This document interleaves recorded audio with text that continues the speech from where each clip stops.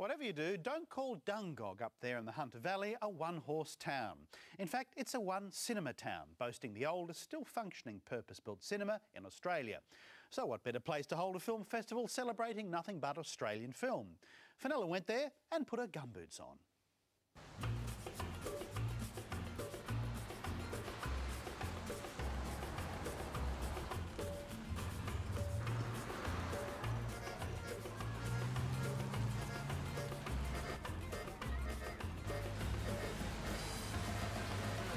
Now, in a couple of hours' time, this theatre here is going to be packed with people. It's the Dungog Film Festival, of course, and not only will this place be packed, but literally the entire town comes out for the Dungog Film Festival. You know, everybody's got a poster on their doors and on their windows throughout the entire town. These guys are even, well, they're going to come too. Aren't you? OK, we'll talk to them later. All right.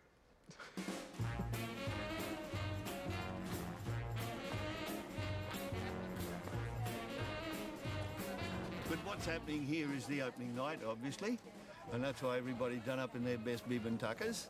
And the whole weekend is just magic. It's important for Dungog because it's showcasing the small country town that it is. That when we've got all this talent here, we've got this magnificent place here. Allanah Zitserman set up the festival over 3 years ago with the aim to create a kind of low-key Australian version of Sundance or Cannes. Both festivals noteworthy for happening outside a major city. But in Dungog's case, it's purely about Australian films, including premieres, script readings, classic Australian cinema and shorts. Dungog is 2.5 to 3 hours north of Sydney in the lower Hunter Valley. It's at the foothills of the World Heritage Barrington Tops, so it is the most spectacular town. It's basically like it was back in the 1900s. The buildings have been restored and there's a real pride to the culture and to the heritage that is Australian here. So it's a perfect setting for a film festival that celebrates 100% Australian film. The opening night film was Stone Brothers by Richard Franklin. I believe it's the first Indigenous feature comedy written and directed by an Indigenous person. And basically the storyline is two Koori guys, or two Aboriginal guys, pre-roll 187 joints, set off on a journey to deliver a special rock home to an uncle, pick up an Aboriginal transvestite and a heavy metal Italian rock god.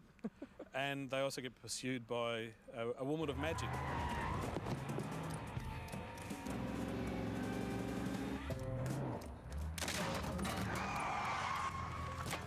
Screening here for me at Dungog is really important. It means a lot because it's an all-Australian film festival. And, you know, the regions need economic support at the moment, but we also need to cultivate our artists in the regions.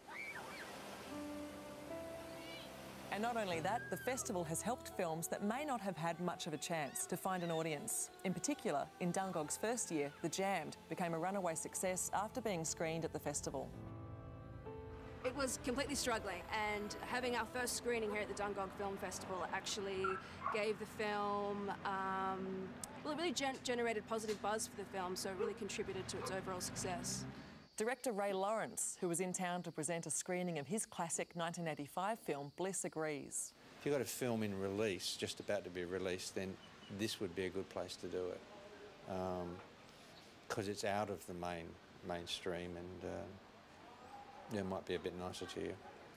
Audiences love Australian films. They love hearing our own voices, but sometimes they just don't know the Australian films are out there, and sometimes it's just, you know, it's about really putting the same kind of passion you put into making a film in getting it out to its audiences.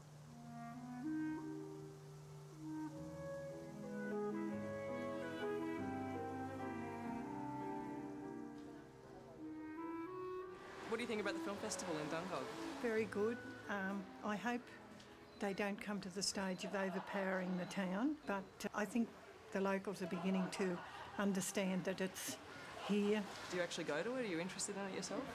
Well, to be truthful, I am too busy. I've got this morning. Tomorrow afternoon I'm selling biscuits for the Lioness Club.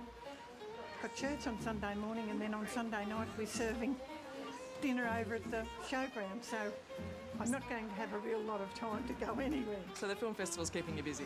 Yes. Yeah. What's the best seller then? Here? Yeah. My little tartlet.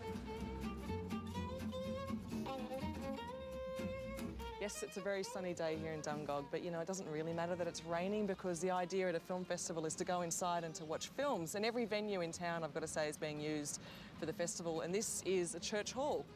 And today it's all about a script reading. You promised me you wouldn't gamble anymore.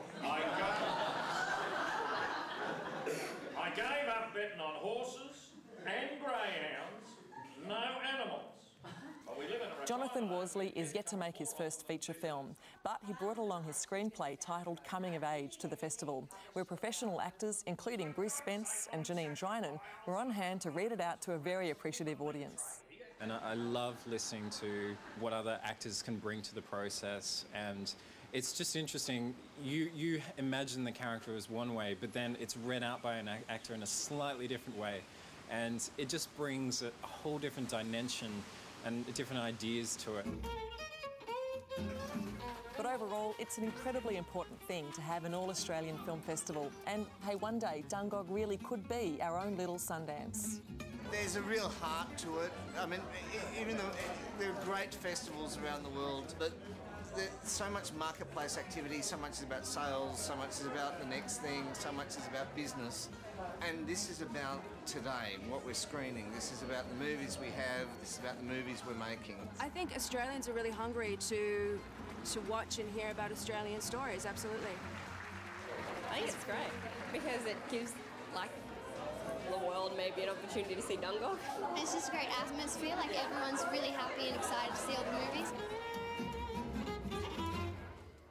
There you go, Fenella. Dungog, from a place you've never heard of to a film festival you'll never forget. And you know, after the opening night film, Stone Brothers, which I was laughing all the way through, yes. Everybody was piled onto buses, you know, over 700 people almost, and off to basically a barn or a massive kind of tarpaulin that was put up. And there was a way to do it. It was a sit-down dinner for all those people. What do you need? What do you need? Tent, food, a couple of beers and some film lovers. There yes. you go.